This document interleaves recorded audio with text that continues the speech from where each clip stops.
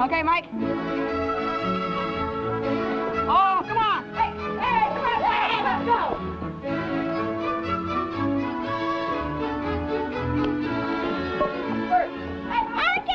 I'll get it!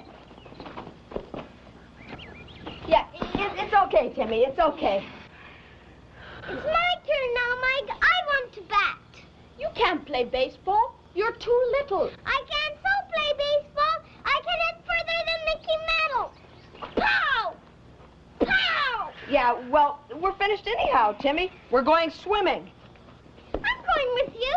Mom said I can go swimming too. She did not. That's just another one of your fibs. She did, Mike. It's the truth. She said I can go for a whole week. What did I ever do to deserve such a fibber for a kid brother? Why can't he go with us? Because he can't swim. Some other time, Timmy. Come on, boy. But I want to come with you. Well, you can't. So go on home. Go on. Come on.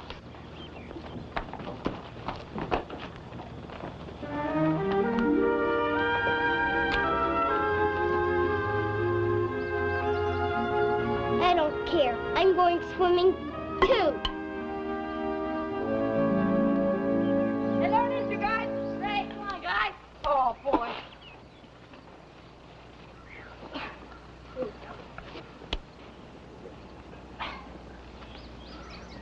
Gee, I don't know if this is such a good idea. Looks pretty cold to me. Let's try it, eh? Freezing! You city kids. Look, I'll show you how warm it is.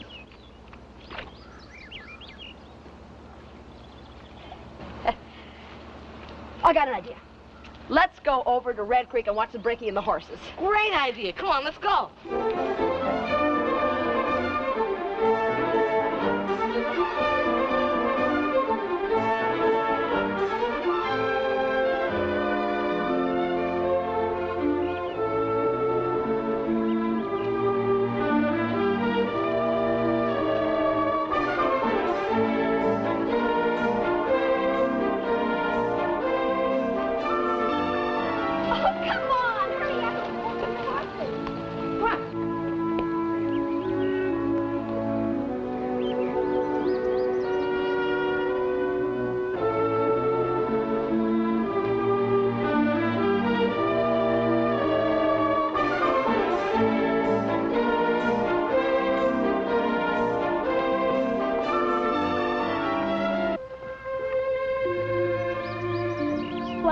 Go swimming by myself, that's all.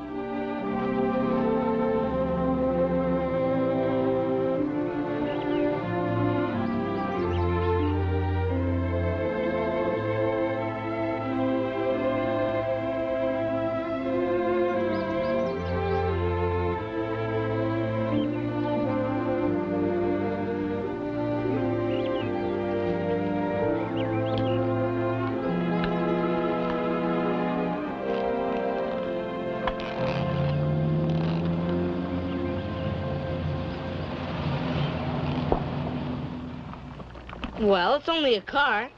Come on, I'm getting hungry. Yeah, but what would a car be doing on that road? It's only a roundabout route to the highway. Did anyone see the driver?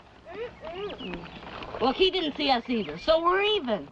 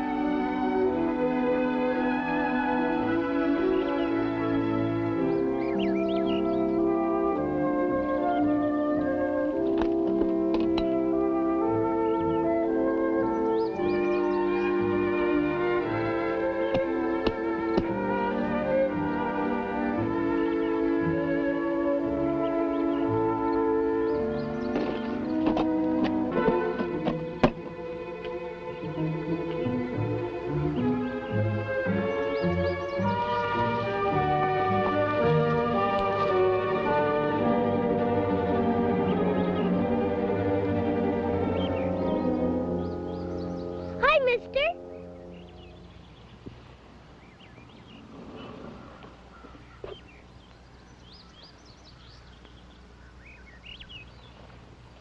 I wasn't hurt a bit. Were you watching me all this time? You were, weren't you? I didn't see nothing. Are you sure?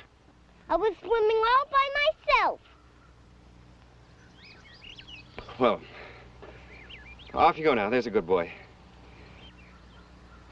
I just came here to relax and read a book.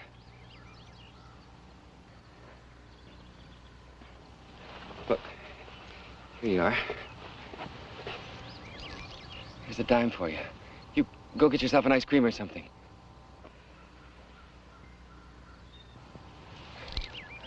A quarter? Gee, thanks. What book are you going to read, mister? Book? Well, look, I give you a quarter, so off you go now. Go on. Go on.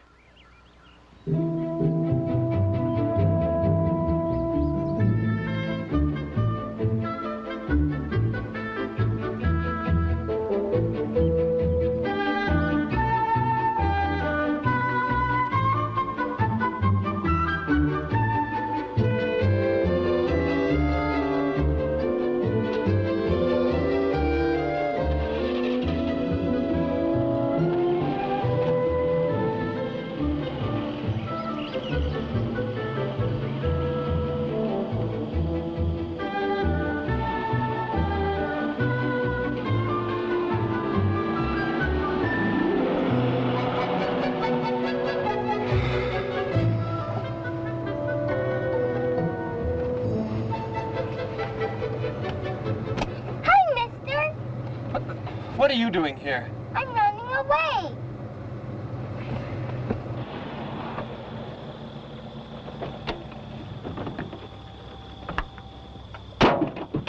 Out. Come on, out you get. But I want to come with you. Are you crazy? You can't go off with a perfect stranger. Now go on home. But I don't know where I am. Oh, no. Oh. All right, where do you live? Goose Lake. Goose Lake? It's miles out of my way. All right, come on. Come on, get in. Hurry. I think you're a darn nuisance. That's what I think.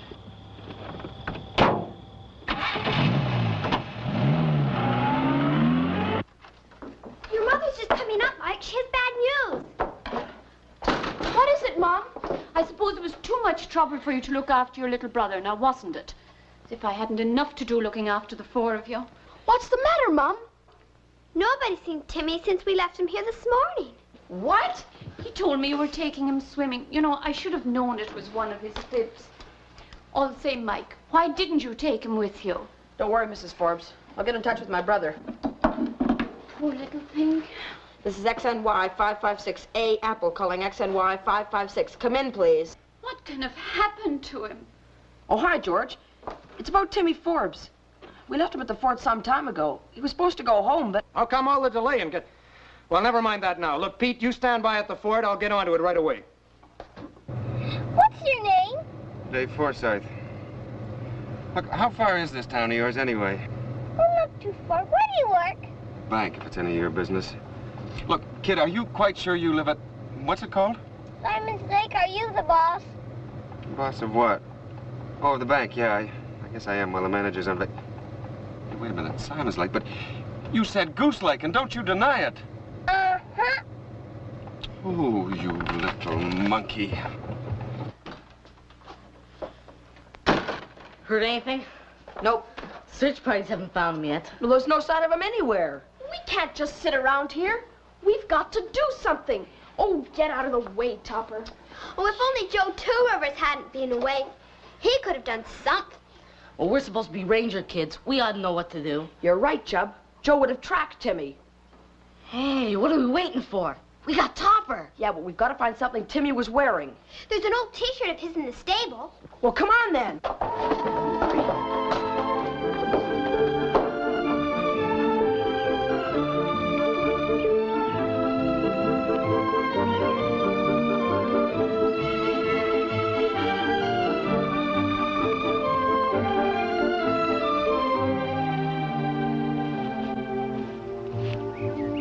He hasn't lost a cent, has he? Here, boy. Tupper. Here, boy. Come on.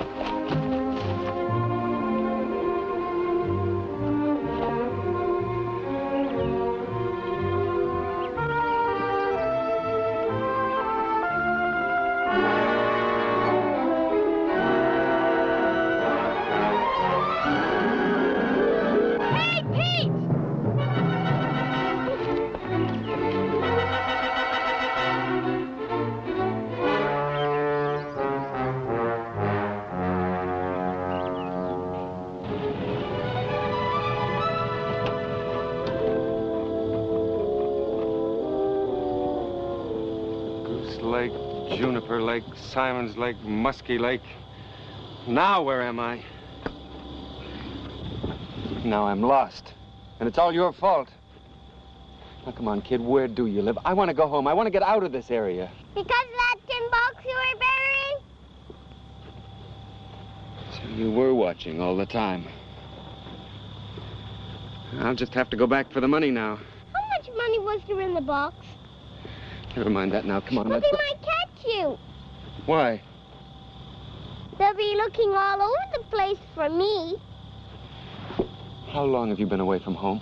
Since breakfast. What? It's nearly 2 o'clock. It's true, they will be searching for you. Now I can't go back.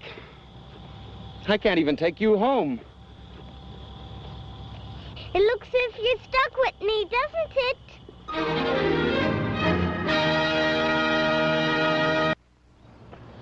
Yeah, that's right, George. We've looked everywhere, but there's still no sign of Timmy. Well, stay where you are for the time being, Pete, and we'll send some men along. Out? What's the matter with Topper? Gaby, get the shoe, quick. Here. Tupper.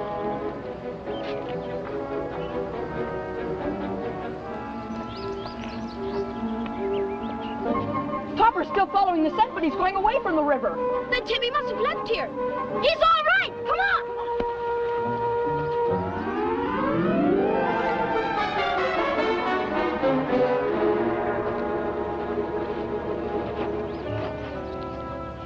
The trail can't possibly end here. Look. Tire marks. But if this is as far as Timmy came, he must have left in the car. Wonder if he was in that car that we saw. I bet he was. You got the license number, didn't you? Yeah, 234269. That's it. It must be hours since Timmy left in the car. The thing I don't get is why wouldn't a man take him straight home? You don't suppose he's been kidnapped? That's crazy. Why would any guy want to kidnap Timmy? This is XNY 556A Apple calling XNY 556. Come in, please. You mustn't worry, Mrs. Forbes. Now that we have this license number, we'll soon find this man. It's quite possible it's somebody Timmy knows from around here. We have roadblocks up for hundreds of square miles, Mrs. Forbes. He won't get out of the area. But do you think for a moment this man is going to use his own car? It's bound to be stolen. And when you do find him, it's going to be too late. Come on, Mrs. Forbes, I'll drive you home. We'll let you know as soon as we hear anything definite. Poor little thing. He's going to be terrified out of his wits. Thirsty, starving.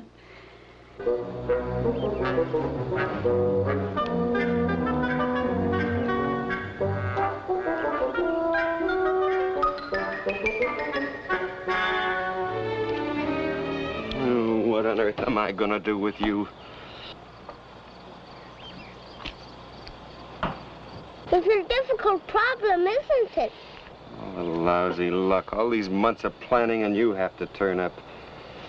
Oh, do you have to do that? Eat ice cream and chocolate bars and potato chips all at the same time? Look, here.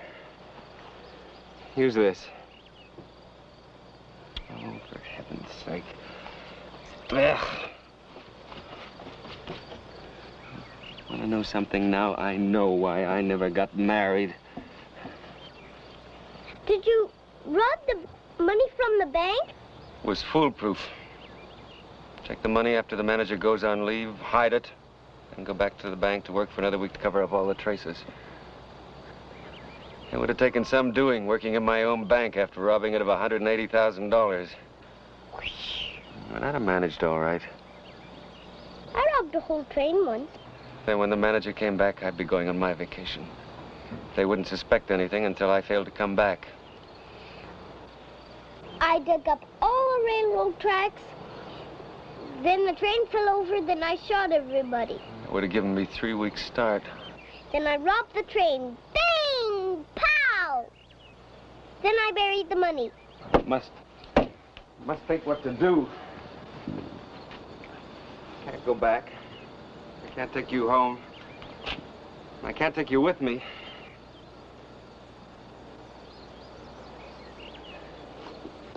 Timmy, there's only one thing I can do.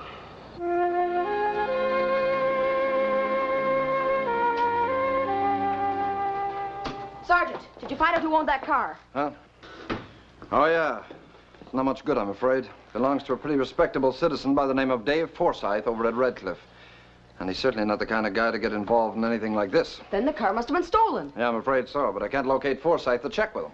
Couldn't we drive over to Redcliffe and find this Mr. Forsythe? He might be able to tell us something useful. Well, it seems a bit strange that nobody could locate him in a small place like Redcliffe. Well, what are we waiting for then? Come on.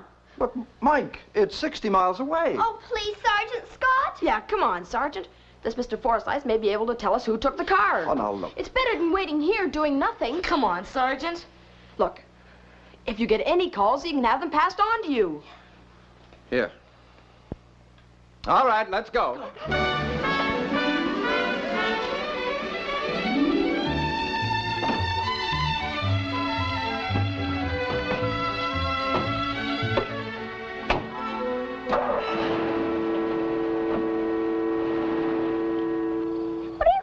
Mister. I'm going to tell the police about you. But I haven't done nothing. No. I'm going to tell them where they can find you. But I want to go with you. Well, you can't, and that's final. And look, don't you try hiding in the car again, you hear? Can't fool me twice.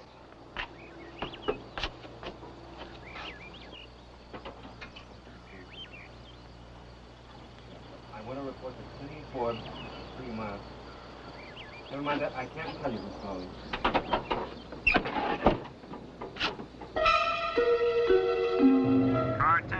Car 10, come in, over. Car 10, stop, over. We've just had an anonymous call that the missing boy, Timmy Forbes, has been left at a cafe called the Chuck Wagon near Juniper Corners. Over. Right. We're not far from there now. We're on our way. Over and out.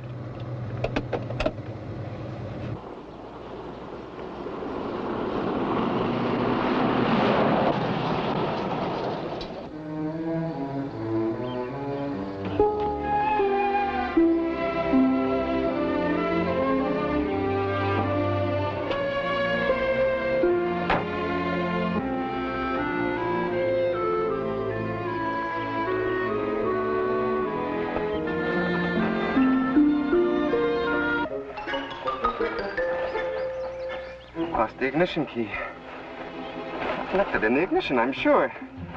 I know where it is. Quick, Timmy, where is it? I'll tell you if you take me with you. I can't. Now, please tell me where it is. The police will be here any minute. I'll tell you if you take No, me. I can't. Now, haven't you caused me enough trouble already? All right, come on, get in, but tell me where it is. Here it is. Give it to me.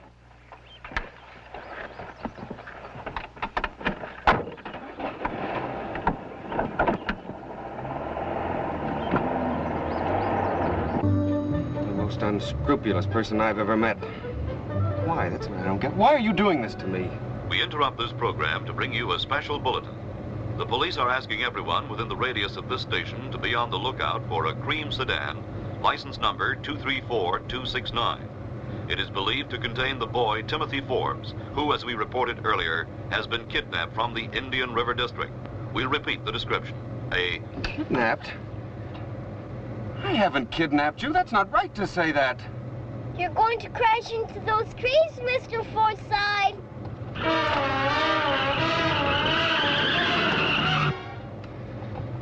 Now see what you got me into. It's kidnapping now. All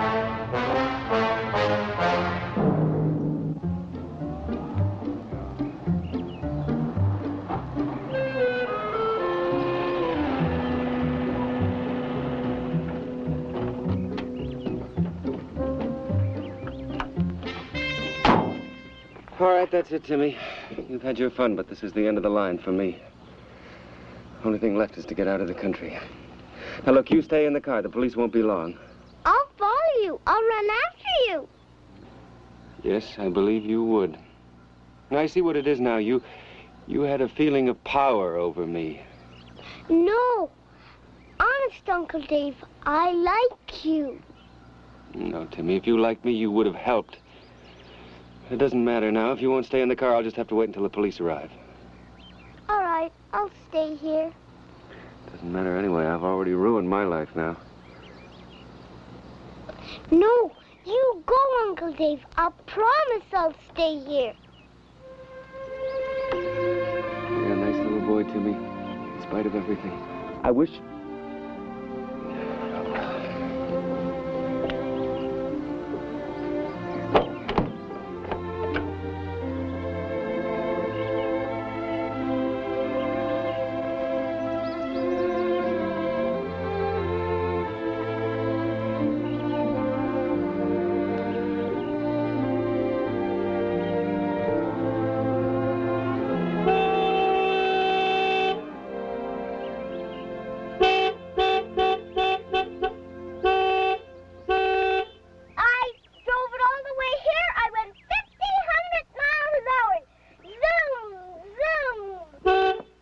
Timmy, can you give me a description of the man who took you? Oh, sure. Go on. He had a red beard, and he had big staring eyes, and he was mad.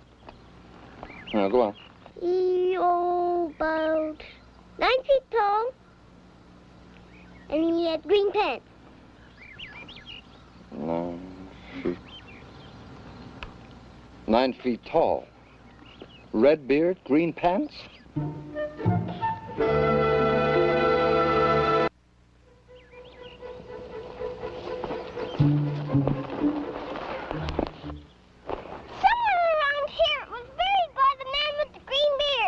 No, Timmy, you mean the man in the red beard. It's his trousers that were green. You see, it's just another one of his crazy stories, Sergeant Scott. Yeah, I'm sure it is. But after all, there has to be some reason for the queer way this fellow Forsythe acted. Have you found him yet, Sergeant? I'm expecting to hear any minute now. Well, if I hadn't made up my mind never to let Timmy out of my sight, you wouldn't have got me traipsing all this way on one of his fibs. Mrs. Forbes, I don't think it was another one of Timmy's stories. I think he was really trying to help that man. Look at him. He's forgotten all about the treasure. All right, Timmy. Where's it supposed to be? It's right beside Pete. And what is it, diamonds and pearls and pieces of 8? Hey, Sarge! Look!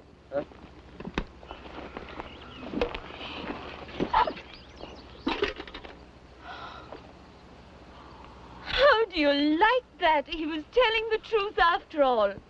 How am I going to trust him at all again?